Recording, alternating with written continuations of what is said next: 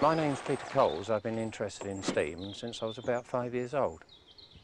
Restoring a Stanley steam car is basically the same as restoring any other old piece of machinery. There's only one way to do it, and that's to take it all to pieces, spread it out all over the floor, and overhaul and recondition each part. This windscreen, for example, this was made originally from a pressed steel construction, very cleverly, and of course it would be impossible to make in a normal workshop. So I machined them out the solid. I've got some pieces of steel, as you can see here, milled a slot in where the window fits in, and then a friend of myself heated these up and bent them to fit the windscreen base moulding, as you can see here. Welded all the bits together, polished them, buffed them, and then sent them away for chromium plating.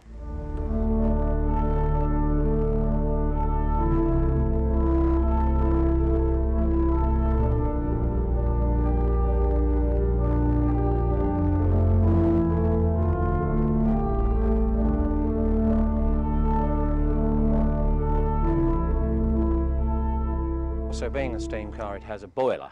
It's a fire tube boiler with a burner underneath which burns a mixture of petrol and diesel. Like your gas boiler at home, we need a continuously running pilot light. Therefore, underneath the boiler is a small pilot assembly which runs on hexane fuel. That's kept in a tank underneath the rear seat. With a blowtorch, I heat up the vaporizer coil on the pilot. When that's nice and warm, I turn on the hexane. The hexane is vaporised, passes out through the toast rack type of slots in the burner, which also heats up the vaporising tube. So now the things are light, it's self-perpetuating and carries on burning.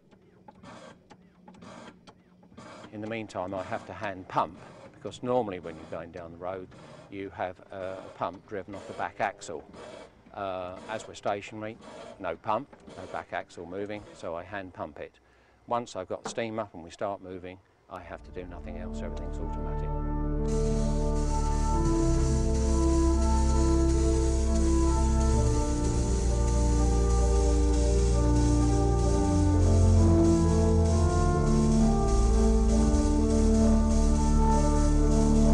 The controls that you can see on the dashboard, starting on the right-hand side, are your pilot light indicator. This is most important, because if that goes out, you could finish up with a very nasty explosion. Moving along the dashboard, you then have the speedometer. Next to the speedometer is the oil pump indicator that shows you you're pumping oil into your cylinders. Lower down is the sight glass, which shows the level of the water in the boiler, which is also very important, because if that becomes empty, you'll have another explosion. And so at all times you take one of these with you so that you can put the fire out.